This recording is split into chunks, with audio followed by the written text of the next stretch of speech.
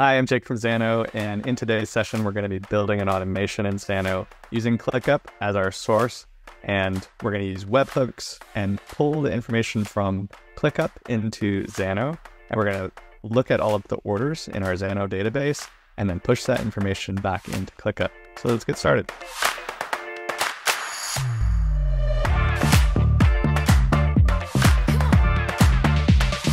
That's effing sweet.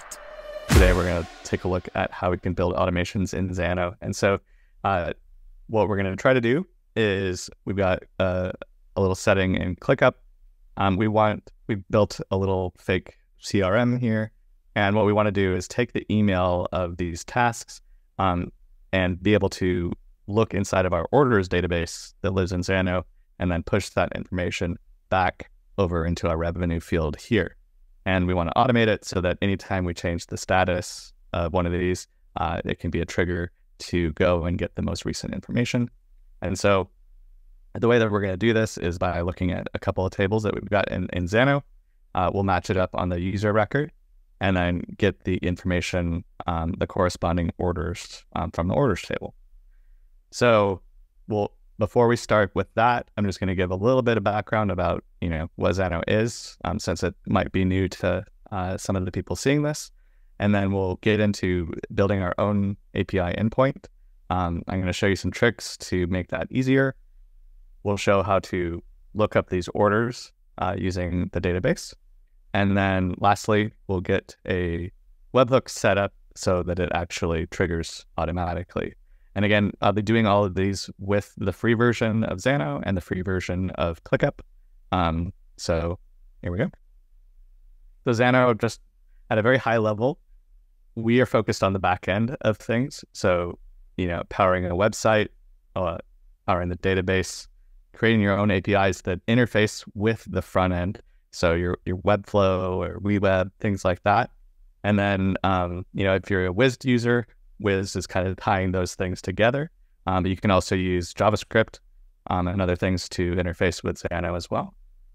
And so, we're a server, a database, and a no-code API builder. And so what we'll be mostly focused on today is, the database and building things with the no-code API builder. And so the nice thing about Xano is that as you scale, Xano scales with you. And so, a lot of people think of, well, I'll start in no code. And then when we get, when we hit it big, then we'll, switch to code. But the nice thing is that you can scale to as big as you get.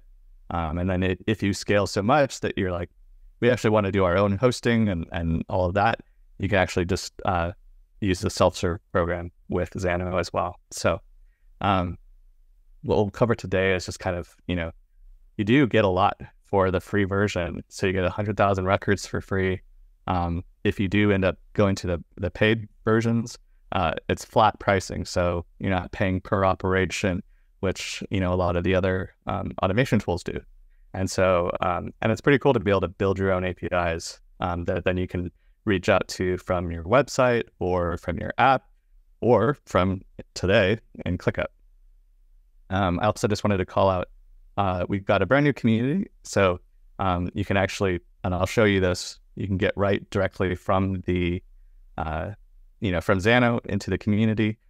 Don't even need a separate login. So this is actually why we pushed this session back from November, is because I was busy launching this. So definitely recommend checking that out. So what we'll do is hop over into ClickUp. And I'm just going to move my notes up here. Okay, so we've got in ClickUp, and if you're new to ClickUp, it's like most different, task management software, but we can use it in a lot of different ways. So it doesn't have to be just tracking your tasks. In this case, we've got kind of our own little custom CRM.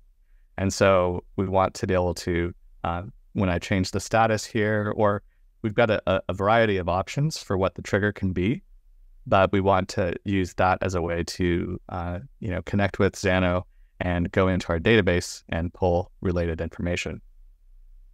So So for example, let me just show you real quick. We've got our orders database.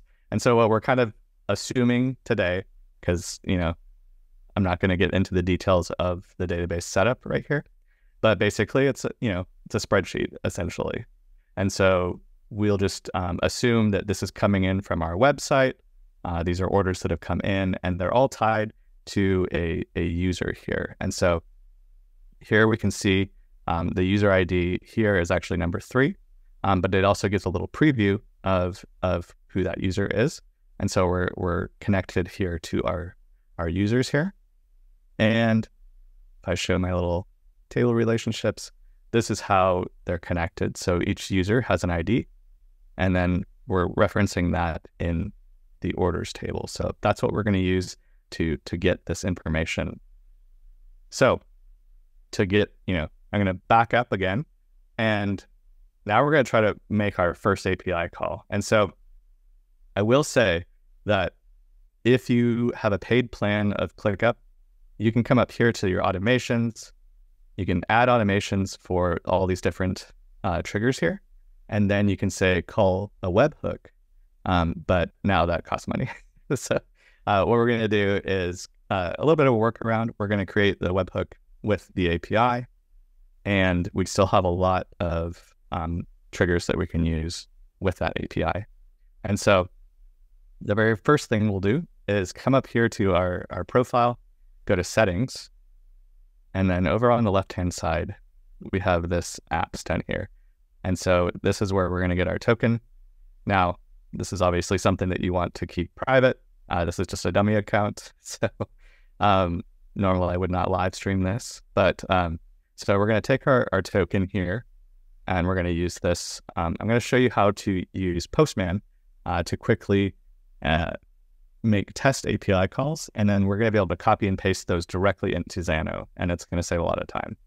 So what we can do is they've got a link right here, which is nice for their API documentation. And a lot of big APIs or popular APIs like Stripe, they have a Postman collection already built. So I don't need to go through here and look at all of the different API routes. Like, I can definitely do that. And it's, useful information here. But I think for a lot of people, that can be a little bit daunting. And so what we can do is actually take a little shortcut, and I like shortcuts. So we go to getting started, and then the Postman collection. You can just search it in here as well. And if we click on this, it's going to take us into Postman. You can just make a free Postman account with your Gmail or whatever. So it takes us here. And what we want to do so that we can actually start using it is, you see this fork button here. So if you ever used GitHub or things like that, we can create a copy of it, but we'll still be able to get any, maybe if they release a new endpoint, that will still come through. And so it's just a really easy way to start working with this. And so now I've got all these different API routes right here. And so now I can come in here and I can start trying these out. So I'm going to get rid of this one because I already have one. Actually, I'm going to switch over to my app. So in Postman, we will go to the top of here of the collection, and we have different options here like authorization and variables. And so these should already be set to use variables with this collection. And so we can just pop over here to the variables. And this is where we would pop in the value for our API key. And that's what we got on that previous screen. So we'll put that in there. The key will be the authorization. And then let me show you real quick how you get your team ID. So even from this screen that we're on here, we can grab that API token. But then if we just grab this set of numbers right after the .com, we'll grab that and put that in there for our team ID. And so we won't need that for our first API call, but we'll need it when we go to do an update. So here we've got our get task, and it's already doing some things for us, setting the content type, if it's got any parameters, headers, and then here we're just doing a get. And so We don't need to have a body here. So all we have to do is just fill in this task ID. And so if I come over here, back to my workspace, let's just grab one of these task IDs. So I'm going to just copy this ID. It's also up here in the URL. And I'm just going to paste that in. And since I've already, so the authorization step is inheriting from this whole collection. So the nice thing about that is that I can go through, I can make any of these API calls while I'm testing, and it's going to use that same authorization. So it just really saves me a lot of time when I'm trying to practice and try these things out. So now I can see my results here. I can see all my custom fields right here. And so another little trick, I'm going to copy this and then open a new tab. And maybe you've already heard of this website, but JSONcrack.com, you can paste in your JSON, and I'm going to try to zoom in. And so what we can do here now is we can visually kind of see the structure of our JSON. Now, these are probably, this JSON is going to be a little bit more complex than you might get in, some of your API calls, but I'm going to show you how we can make sense of all of this. So here at the root level of this JSON that gets returned is the task ID, and then some timestamps and things like that. But then the part that we're going to be most concerned with today is inside of the custom fields array. So we've got eight items inside of this array, and they're all different custom fields. And so here we can see we've got a drop down for the account health. So there's our account health, and then the stage. And so we're also seeing these are drop downs. Drop downs are a little tricky in ClickUp, but I'm going to show you a little trick that makes it a lot easier to work with those. But the rest of the fields are pretty easy to work with. And so here with the email, this is one of the things that we're going to need first, so that we can, based on what we get from that task, we need to get the email address so that we can search in our database. So this is basically just giving us the information that we need. And so now we'll be ready to bring that into Xano. So the very next thing that we'll do is, let's just go ahead and hop into Xano. We'll do the update task in a bit, but I just want to, while we've just talked about this structure, I think it'll be good to start building some stuff. So the cool thing here, now that we've been, we took a couple minutes to get set up in Postman, but now one of the, the fruits of that labor is that we can come over here and you just click this little code button and you can export it in a variety of ways. We just want a curl statement. And so don't worry about making sense of, what that means.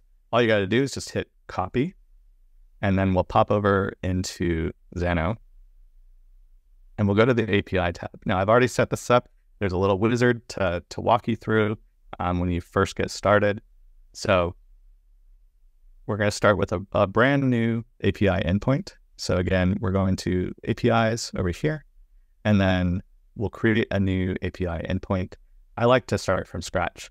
If you've already built out your tables and things, some people like to use the CRUD operations where it'll just create a variety of different things for you. But personally, I find that, I don't always need to have an endpoint to, go through and delete something. And frankly, I don't want that most of the time. So, yeah, so there's a lot of options on how we can do this. So let's call this something like update revenue. And so you can use slashes, just like if you look through other API documentation, you'll notice they have a full path. And so you can also include variables inside of here. So it could be like task ID, and then, the other part of it like this. And so then we can dynamically pass that through as a URL parameter. We're not going to do that right now because this is going to be in the body of the API request that comes through the webhook. So we're going to set this to post, and this will allow for that body. Cool. So now we're starting off with a blank slate, which, at times that can sound scary, but all we're going to do is come over here to this plus in the function stack, and then we want to do our first external API request. And then with a lot of the automation tools out there, just to be able to do this step, you got to pay. And so, this is a nice thing that we get for free. Now, here's the cool thing. So now inside of here, I can hit import curl. I'm just going to paste that in, hit import. And now what it's done is it's set up all my my authorization headers, the URL, all of that. And then I can come over here to output. I'm just going to call this API and task. And so this way, as I start to add a bunch of things here, I just get a better idea of what I'm receiving here. Now, one of the things that it did is it hard-coded that task ID. So we're going to have to make that dynamic. But for now, let's just do our first run and debug. We'll hit run, and we should get a 200 response. So that's good.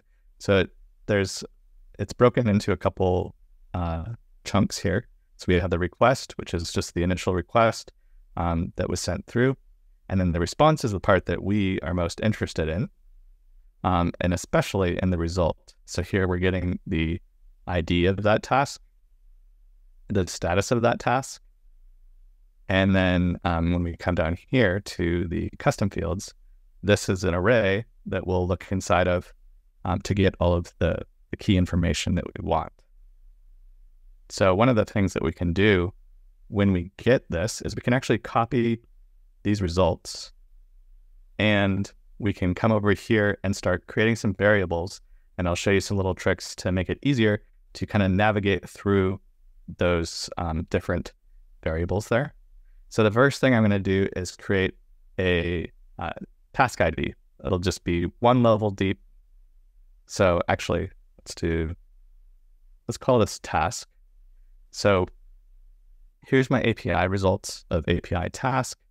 If I hover over this and then hit subpath, I've already copied this. I'm just going to paste this here. So now I get those two chunks that I talked about. And we're going to look at the response inside the result. And so this is the main part we care about. So I'm going to go ahead and grab the result, and this will be our task. So we could reference those elements inside of it really easily. So for example, if we want to save a variable for task ID, what we can do is now we can reference our task object, which is just the results part over here.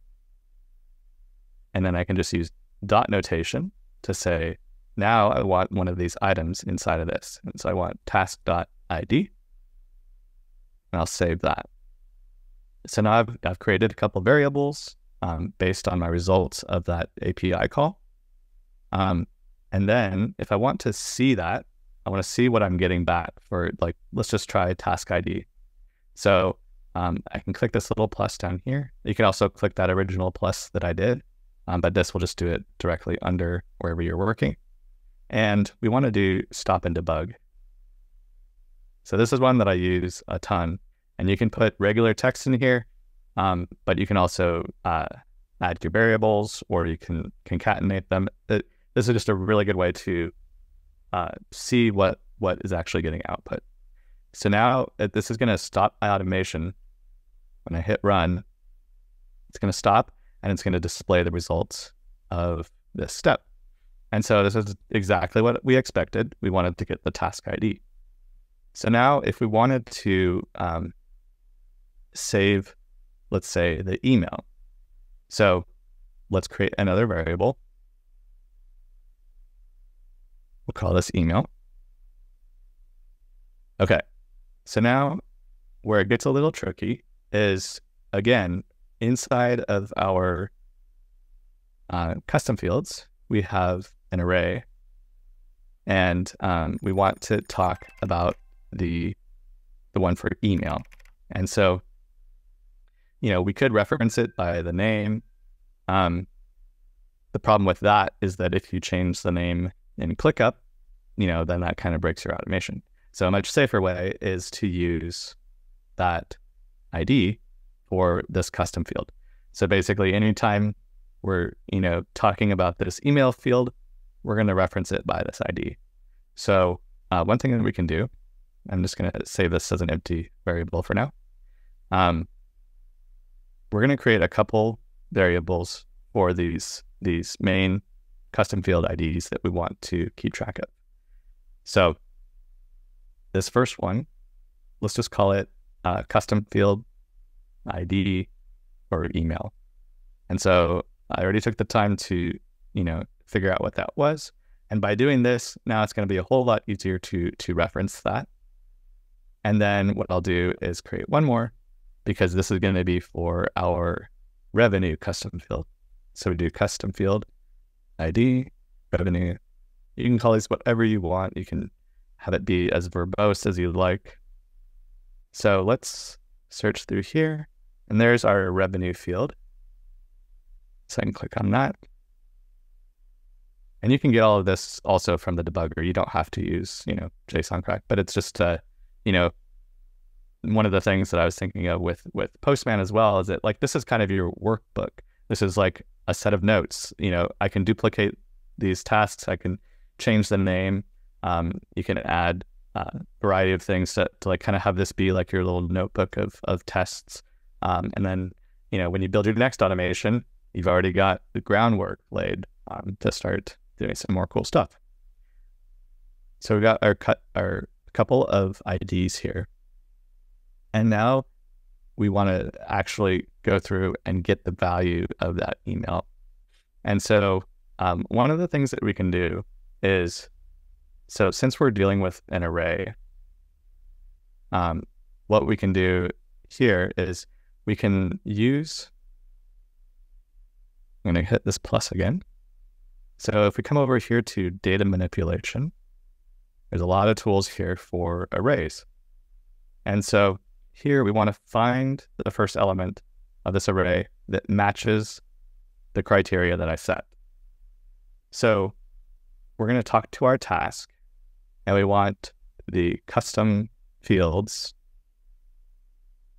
array that's inside of there. And so if I zoom out a little bit, so this is the first level, and then one level deep is that custom fields array.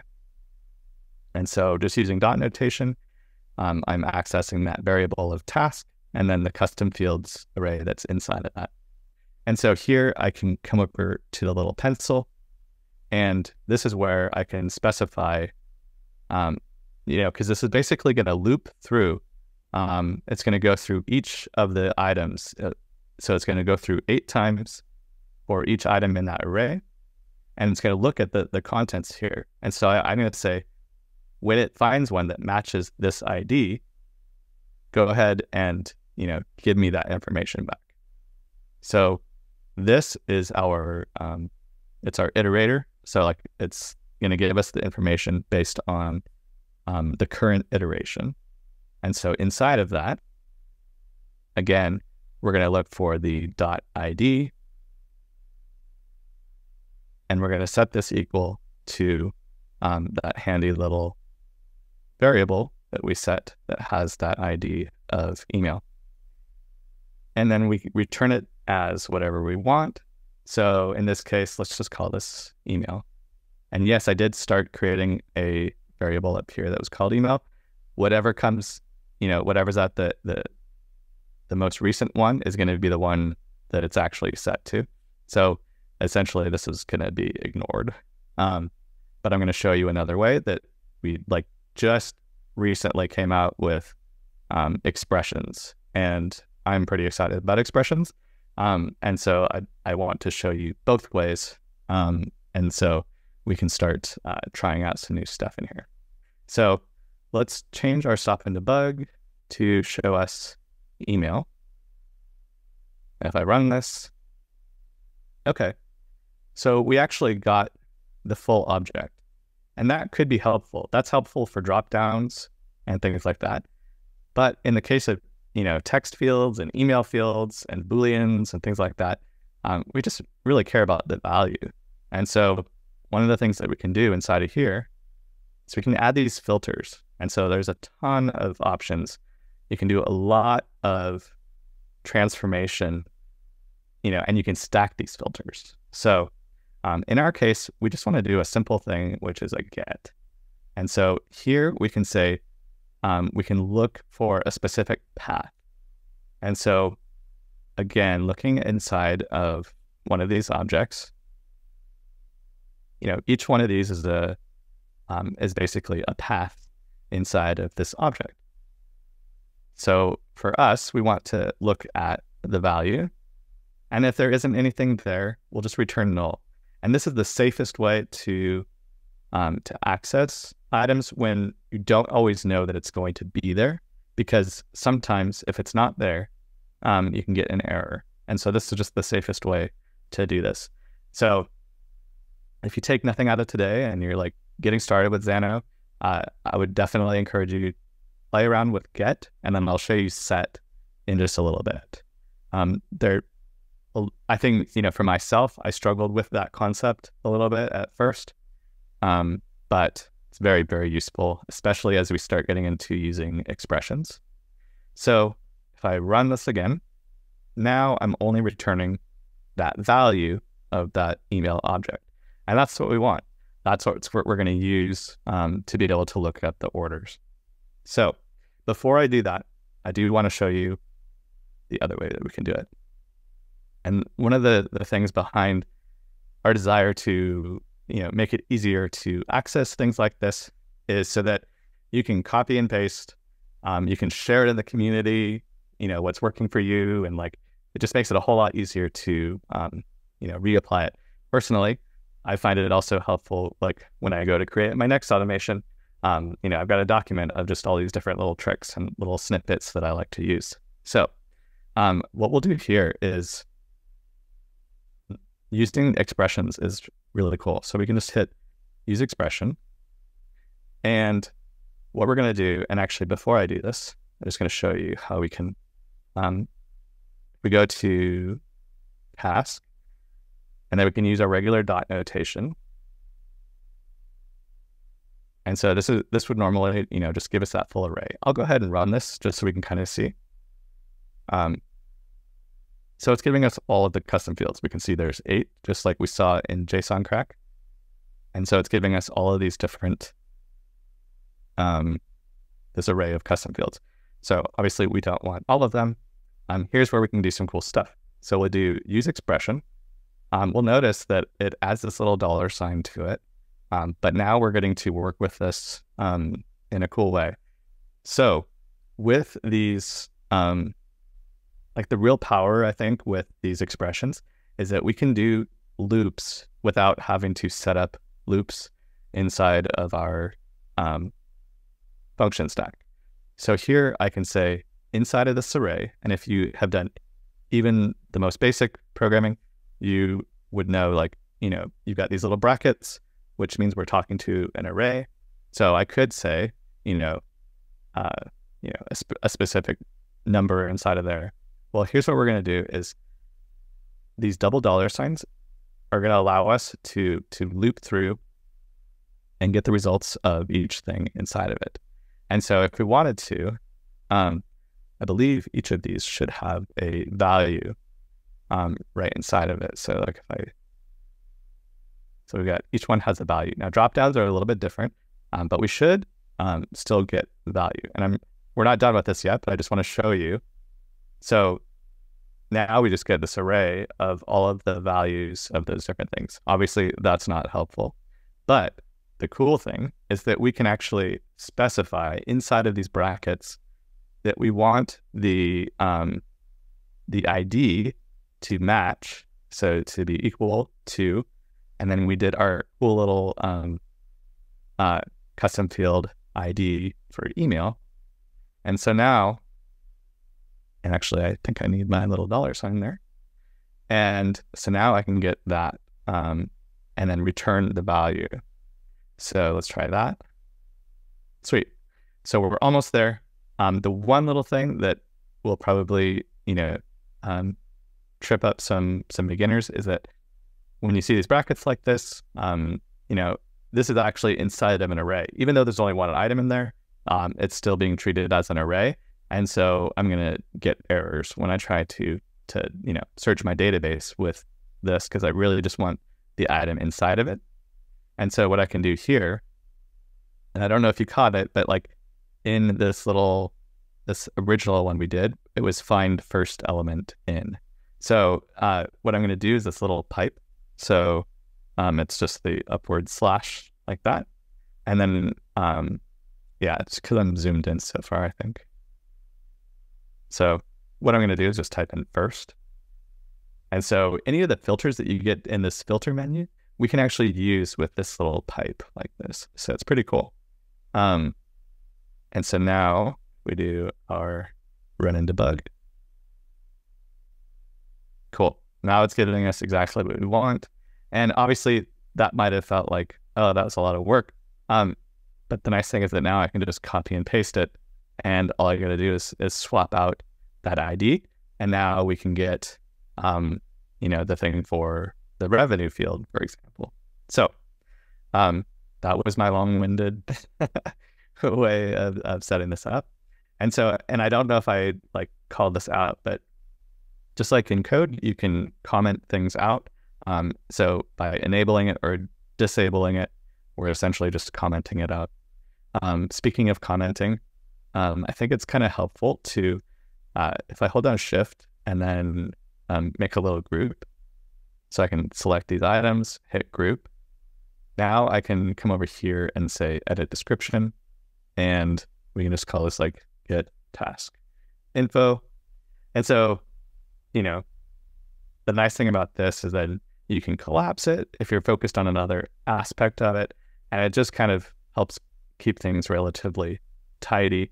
I will say not all of my function stacks are tidy, but it's for your future self or a teammate who might be looking at it.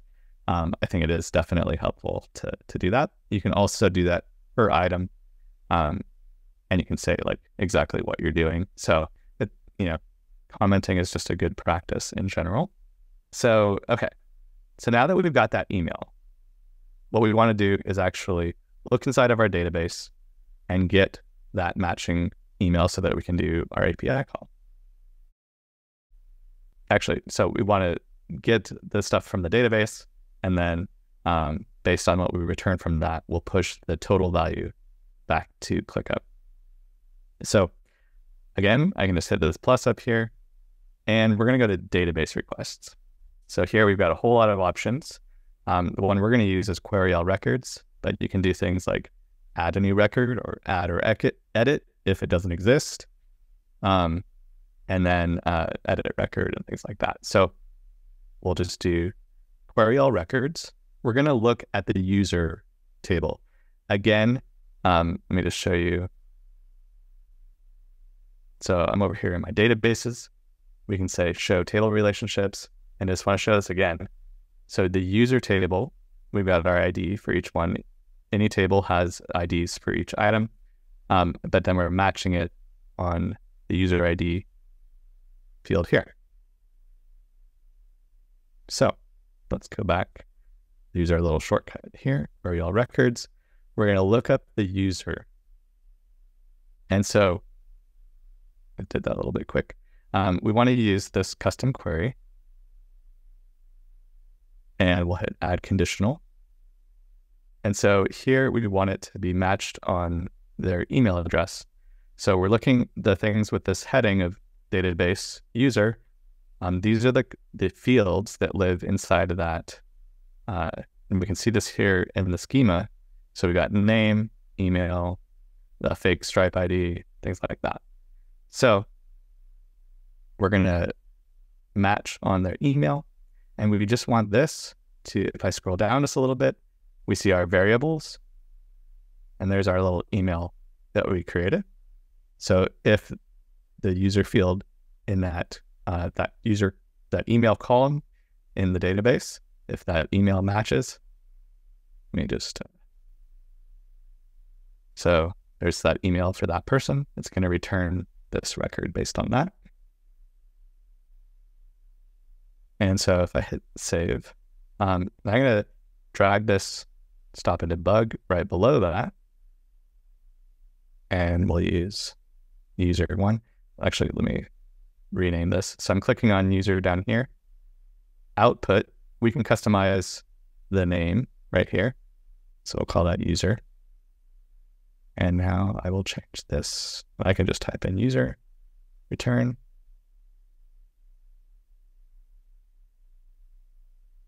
Okay. So again, we're getting an array, but we only have one user. We've got good database hygiene, and we should only be returning one thing. So rather than having to, get the first item in there, what I can do is in my query under output, I can change this return type to single. And so now instead of getting an array, we get a single object, and that's what we want. So now that we have that user, obviously that's not giving us the orders that we want. And so what we can do, rather than having to make a separate call, because we could also go here and do a query all records on the orders database. But if you have, let's say your database is not 100 users, but it's, 100,000. We want to be a little bit more frugal with our, database usage if possible. And so one of the things we can do is use an add-on. And so this is another one of those things, if you take nothing else from today, check out get and set, but also check out add-ons. So what we can do is hit add-on, and we'll create a new one. And we're going to reference the order table. In this case, we do want a list of items because one user can have many orders.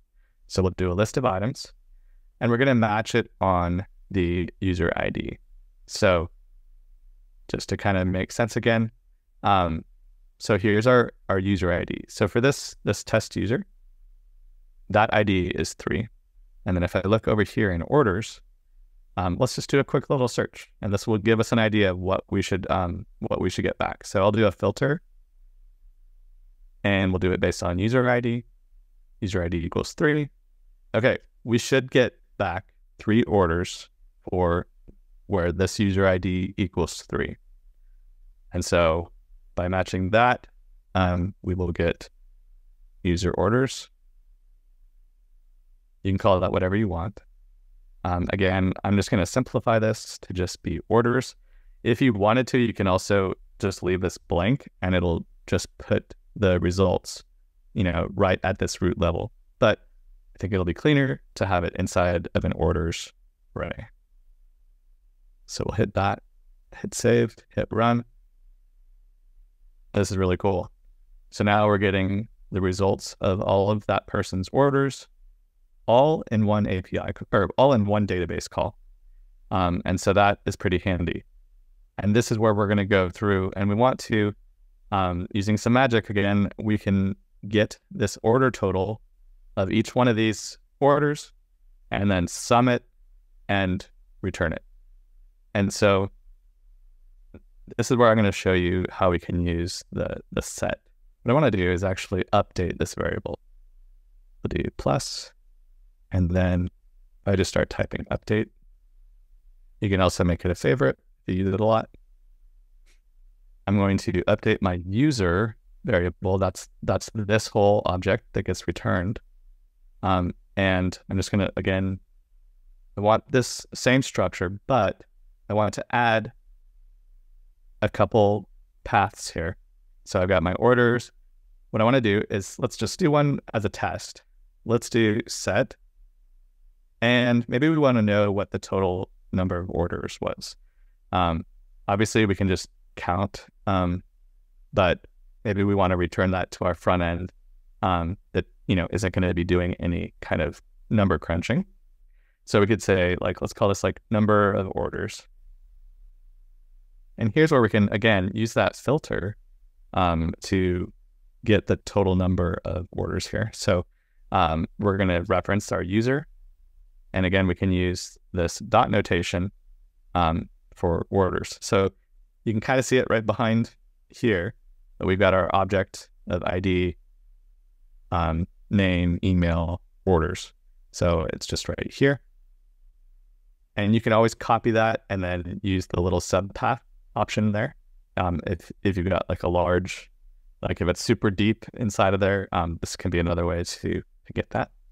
So I don't want to just do this. I want to count the number of items in that array. So I can just do a filter and I'll do count.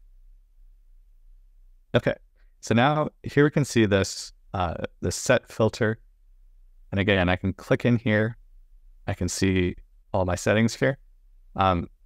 These are things that we can also disable and re-enable or duplicate. So that's pretty handy.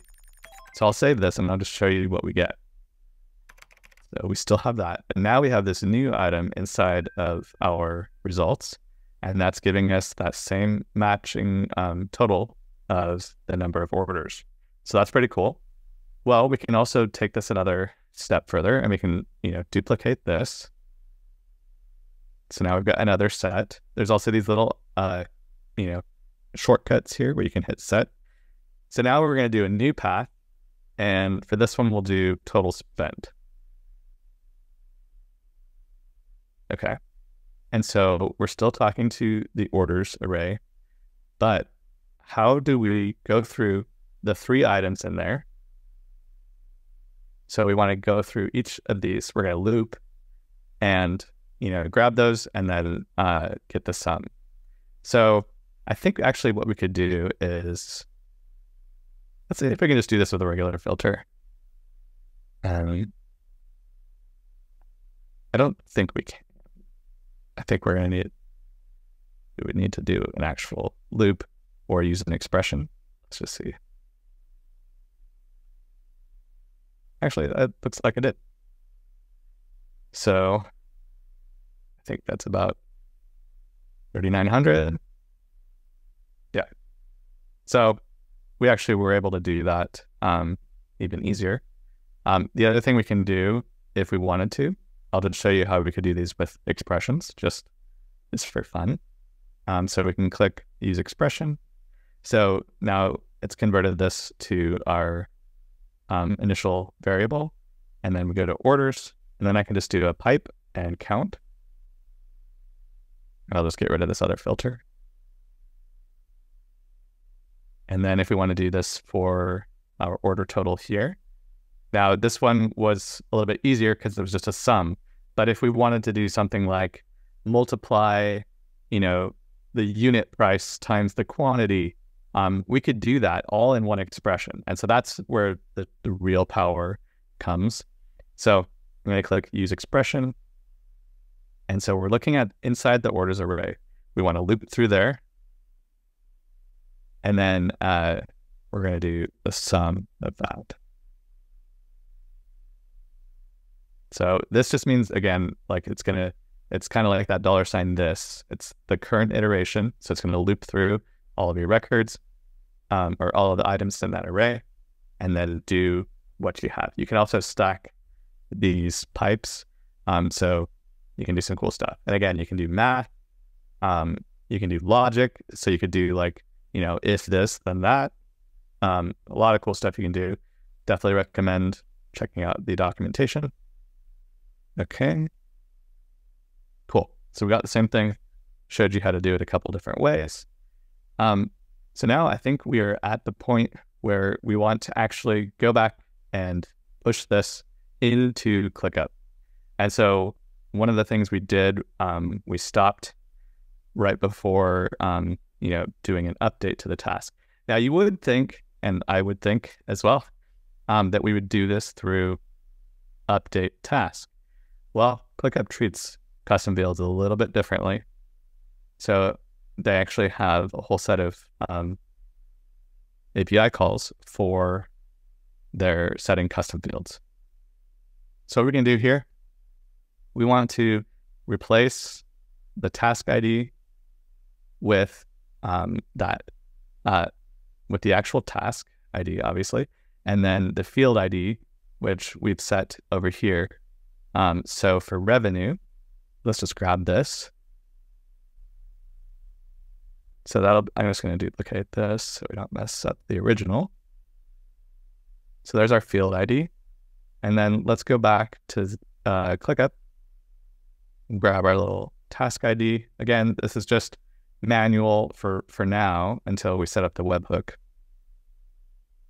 And here in the body, we just have value. And this is where we're going to set this. So let's set this to 1, 2, 3. And if I run this, we should get the main thing here. Even though it didn't give us any nice messaging here, we do see that it was a 200 status, and that is a good thing with API calls. So now we see 123. So a little bit lower than 10,000. But now it's the fun part where we actually get to push the real stuff into ClickUp. And so now we'll come back here. Again, use our cool little code button here, copy that little curl command, and we're going to do a new API call. So external API request is already saved there. Again, you can search. So if you're just like, oh, I can't remember what it's called, it's something about an API. And then we just do import curl.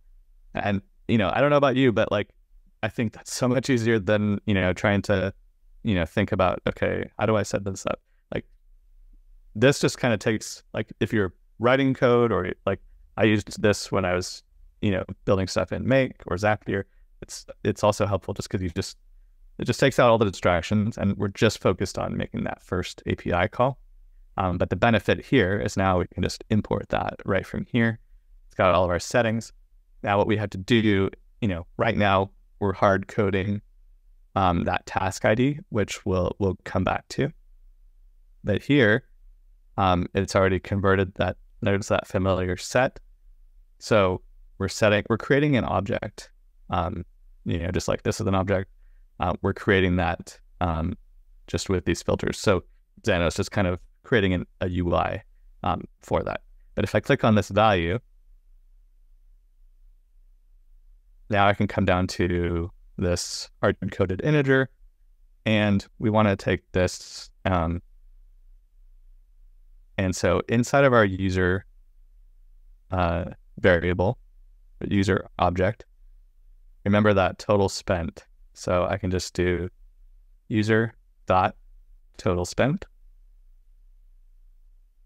And if I didn't remember, I could just, hit run and debug one more time. And, see what this is. I could copy it.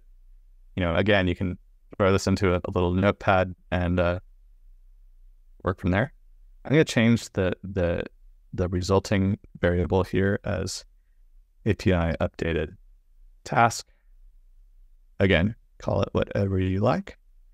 And then we'll just drag this down here, and we'll see what that response is, assuming that we did it right.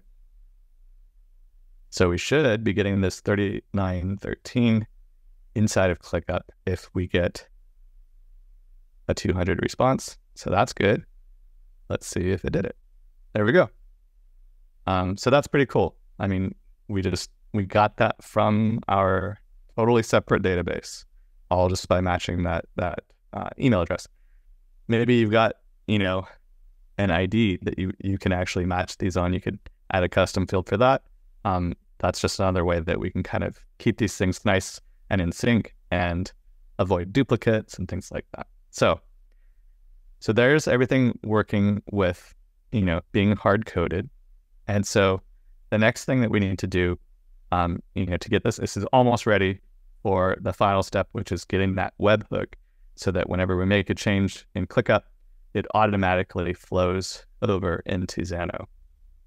So where we're at here, we've got our task ID. So let's see here.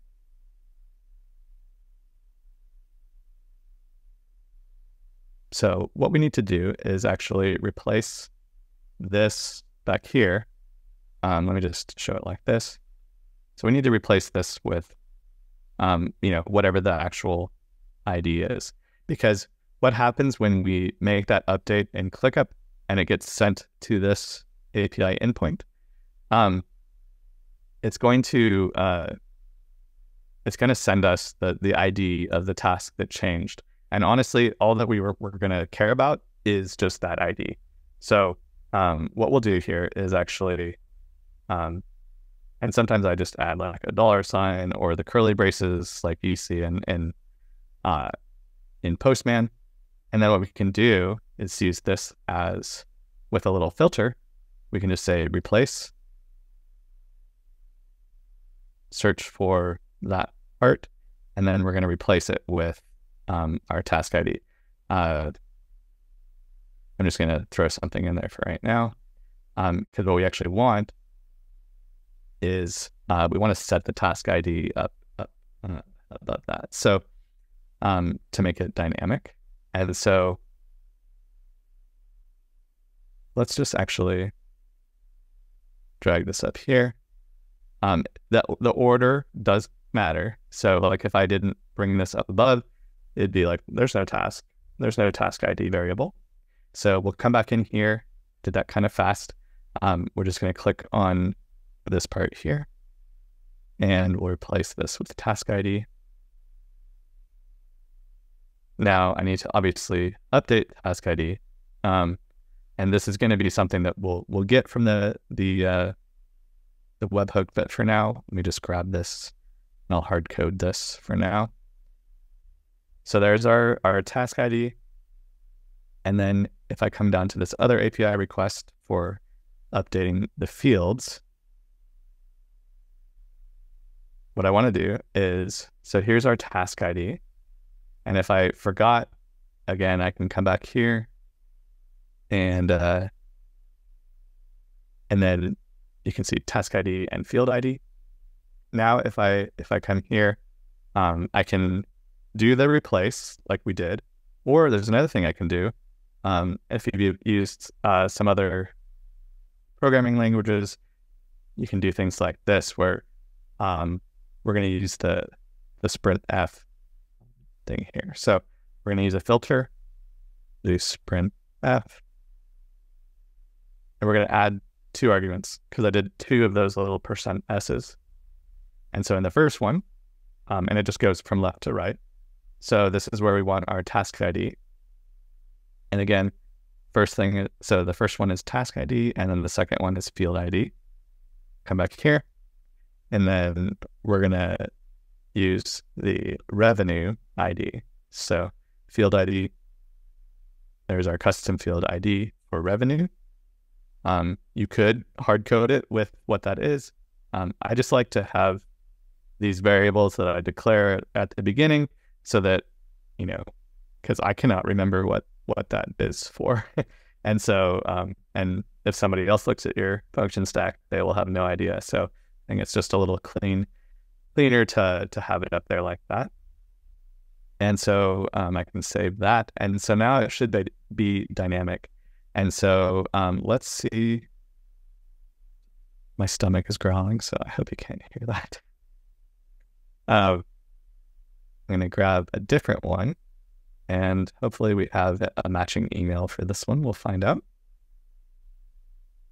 I'll paste in this new ID, and so we should be just affecting that one.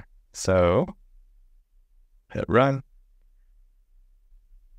and we got a 200 response, so there was likely a match. Okay, so this used to be 65,000, and now it's 6,000. So that's pretty cool. Okay, so we're almost there.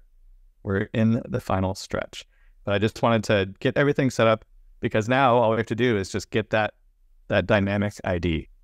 Okay, so one of the key parts of this thing that we're building here is that when I go to copy this endpoint URL, I'll just show you what this looks like. So this is what we're going to use This is where we're going to tell ClickUp, when you get an updated status or a new comment or something happens, we're going to have you send a little webhook response to this URL. And so, again, this is where if we were using the paid version of ClickUp, we can say add automation, let's say due date arrives. I've actually used this. This is kind of handy for like, maybe you have some like super important task and you want it to send something to Slack or, do something whenever that happens. I actually used it. Our team took a trip, and what I did was I set up a variety of tasks with specific due dates and times.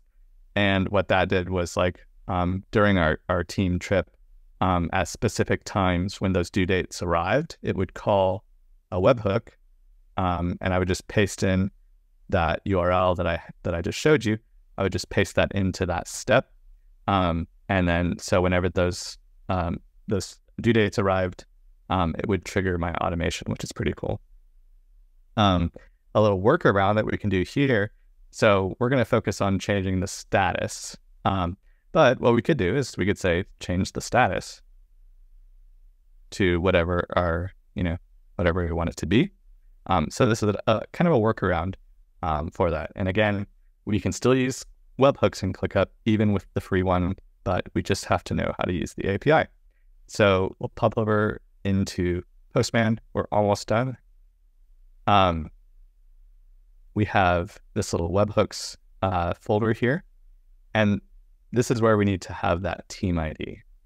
And one little thing we can do in Postman is if you use little double braces like this, we've already set up that variable. And so now we can reference that in here. Also, a cool thing, if let's just say you have to do a series of API calls, you can actually, over here in the tests area, you can set variables based on the response. So that's getting a little bit into the weeds, but it can be very handy if there are certain things that you have to, test often in Postman. So I'm going to duplicate this because, let's see here. Okay. So I'm going to duplicate this so we can mess around with it.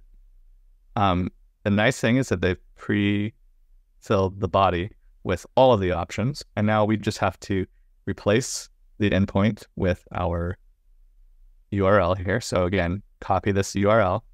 I'm going to need to hit publish, but I'm going to do something before I run this.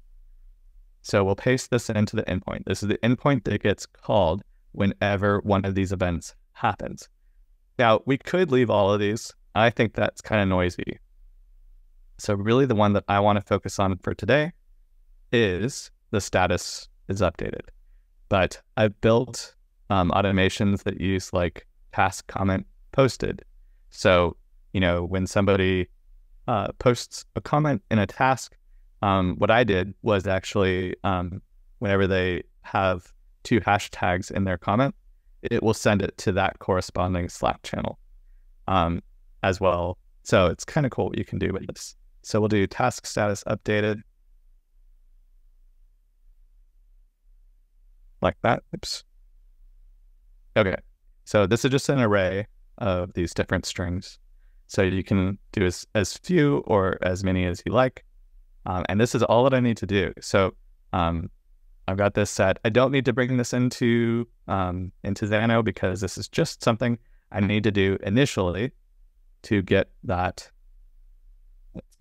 basically a listener set up. So now we've got our webhook set up. And if I wanted to, it's blocking my screen, but if I wanted to get all the webhooks that I've got set up, I can do that as well. So we should see the one that we just created. Here's that one. And then this is the other one that I had been testing. So you can update these. You can say, oh, I changed my URL. So I come over here to update webhook, pop in my new URL, or maybe I want to do a different event that I'm listening for instead of status. Maybe I want just, the date changed. Okay, so our webhook is set. It's now listening. And so what I want to do before I run this as a test, let's just hit the plus. And what we're going to do is we just type in webhook. We want to get all input. So you can see up here, we can specify specific inputs. But if we just want to, we don't care, like just give us everything that ClickUp sends, because honestly, we don't know what it's going to send yet. We'll save this as webhook. And then let's just do a little stop and debug. Okay, and so this is basically, when I hit publish, this is now live, this is ready to go. So as soon as I make a change over here, so let's just say we change it to in review. Okay, that webhook is going to get triggered now because the status changed. So here's how we see the results. Okay, and it was 12:07 for me.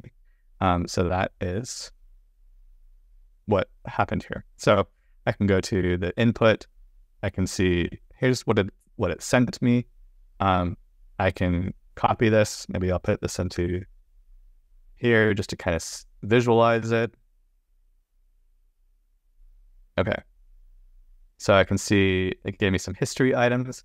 This is useful as well for like, one thing that I did was I set up an automation where when somebody created a new task, but they didn't assign it to anybody, it would just, after a few seconds, it would look at the history items and see who did it, and then it would just assign it to them, depending on your workflows.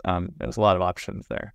So the main thing that we want is just this task ID, and it's going to be super easy to grab. So it'll just be webhook.task ID to grab that.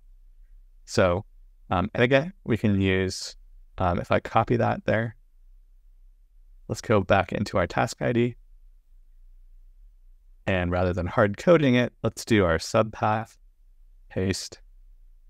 There's all of our information there. But since it's at the root level like this, again, it just helped us build that dot notation. You could totally just type that in as well. Okay, so now, moment of truth, I need to remember to disable this little stop and debug. That's something that I frequently forget to do. And so I'm going to need to republish it. Cool. So now let's try it with, hopefully this one has a matching record. So it's starting off at 3,500. There we go. Boom. So that's pretty cool. Granted, it took us a little bit to set up the first time, but, depending on whatever workflow you have, this can be a really nice way to make sure that you are getting, the most recent information. Another example that I've got is like in our community, we have feature requests, and what I've done is set up some automations that come and they, on a daily basis, they look at all of the requests and they pull in the total votes and the number of comments into ClickUp. And then I also do things like in Slack, it'll give a weekly update on all of the activity. So like what are the top voted things that week? And again, it's just using our database here. And there's just so much you can do. So anyway, hopefully this sparks some ideas and gives you an idea, like you can actually, use Xano for more than just building your app or your site. You can use it additionally for your own internal operations. So that's all for today. I hope it was helpful. If you have any questions, feel free to reach out to me on my socials, and hope to see you at the next one.